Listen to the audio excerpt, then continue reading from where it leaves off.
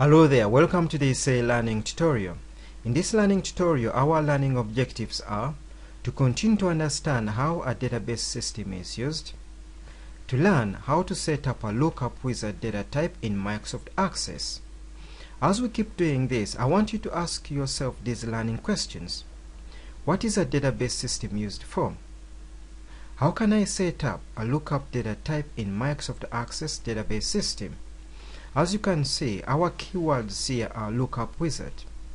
I'll explain what a lookup wizard means. Now, I'll use these illustrations here to explain what a lookup wizard data type is. In most cases, over the last few lessons, we have used data type like text, numbers, date, but what we haven't used is this lookup wizard data type.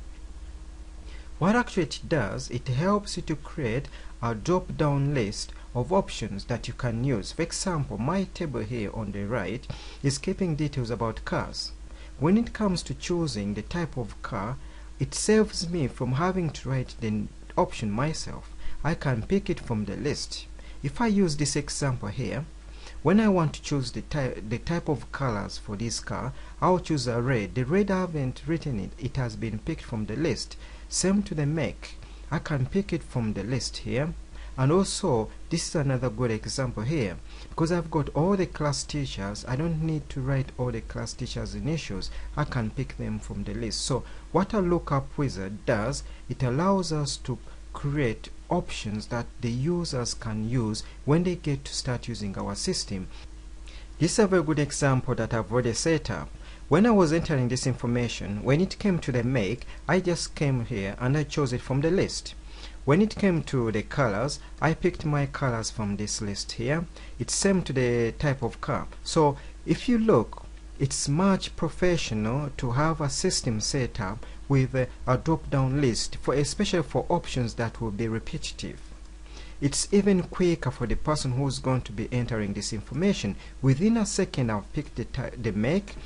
Within another second, I've picked the color. So it's a more organized way of creating a database system. It's much professional, it's quicker, and there's even consistency. So this is what a lookup wizard does, and I will actually expect you to have learned how to create a lookup table in Microsoft Access by the end of this learning tutorial. I am going to use this example here to quickly show you how to create a database system that uses a table with some lookup data types. In most cases, this is how they will bring your question in assessment or in today's exercise. They've said here, create a database file for a car rental agents using cars as the file name. So I'll quickly show you how to open Microsoft Access and get started. But before I begin, I've already seen here, I have some lookup data types. For the make, I have a lookup. Type of the car, I have a lookup. I've got like 4 lookup wizards I'll be using. So I'll open up Microsoft Access. When Microsoft Access comes up, this is the first screen that most students find confusing. Always click on this blank box here, and on your right you can see this yellow icon is saying where do you want to keep this file. I'll keep mine in a place called practice. The name of the system is called cars, and I've got my practice here on the desktop. I've got here, and I'll say create. Always keep things in the right place, so then create. Before you move on, please, this is another mistake. This is not where you should set up your table. You go to View, Design, and it asks you what do you want to call this table. I want to call this cars table. Create. Now we are ready to begin. So if I go back to my question, the first field name, often Access fills it for me. So you can see here, ID has already been filled in for me. So I will need to go to the second option, which is make, and it actually has a lookup wizard. So the make, I will use capital letters like they've done, and it says lookup. So at the bottom here you have lookup wizard. Say to access, I will type in the values I want because I know what I want into this option. So go back to the questions. They want a Honda and a Ford. So I have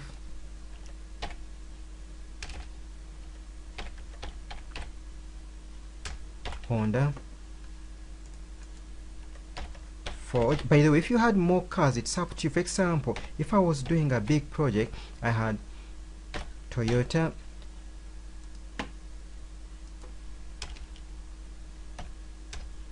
so it's up to you, but for this case I'll just say finish. Now nothing literally has changed. I will save my system and I show there's something taking place in Microsoft Access. So go to datasheet view, have a look. If I click in this white box here where make is, look, these are my options I've set up in the lookup wizard. So if I now go back to my design view to continue, what's the next field name? The next field name is the type of the car. So I will type in, and the data type they want me to use is a lookup. Tell access, I will type in the values I want. So what are these values? So I will go back to Microsoft, my question here. I want a saloon, estate and hatchback. So those are the values that I want. One per box.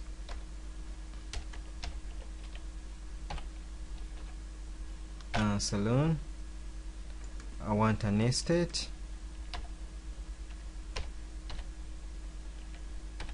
I want hatchback.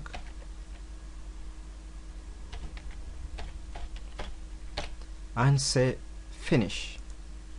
To test my system, nothing has literally changed here. As I can see, it says text, but something has taken place. Save my work, go to my view, have a look. This is what I'm actually setting up to show you that actually it's working. Go back to my datasheet view. What's my next field? My next field name is called reg.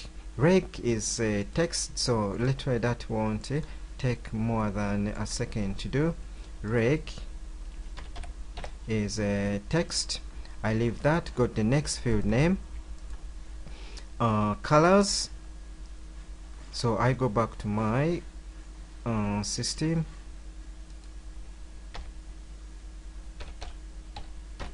And my colors that need to be used are red, yellow, blue and green. So data type is lookup. I will type in the values I want. So my colors are red, green, yellow. Of course, if you are doing a big system, you can type in all the colors you want, but for now I'll say finish. Now if I try to test what I've just done, yes, I want to save my work. This is what I've just done. Of course, look, I've not spelled my color properly, so I'll go back to my design view. I'll go here and type in the proper spelling. So if I now save my work, this is what I've just done. So please, this is how a lookup wizard is set up. So you can then start putting in the information that you have been given as it has been said here. So this is now where you can start Ford, hatchback, and you start putting in your information into your system. So if I'm to start doing that, and I'll type in that, I'll type in the reg, maybe this is all made up, and it's a red car. So this is what a lookup wizard does, and this is how quickly it could be set up. So I'll just emphasize what we've just done. When it comes to setting up your lookup for data type, we went to data type here, we chose lookup wizard. We went to the second option. I will type in the values I want, because you know your values you want for these drop down boxes. Next, and each option goes in one line. So red, green, just as your plan the options to be. So finish, nothing much changes, but something has taken place inside Microsoft Access. Save your work, go to datasheet view, and then you'll be able to test what you've just done. This is literally what you need to do for setting up a drop down box in Microsoft Access table. So design view, then you can continue. One thing you need to realize, for the questions, they will lay it out like this. Lookup option allows you to remember that I will need to set up a lookup box, and these are my options here. When it comes to the colors, lookup, you know I'm setting up a lookup wizard, and these are my options. So please just stick to this approach, and you'll be able to find it. It's very easy to set up a lookup wizard. Well, before we finish off, why should you want to use a lookup wizard data type when you are creating a database system? I think they're just simple reasons. It's a more professional way of data entry in a database system. It's quicker, especially for those people entering the information when they involve entering some information that is similar.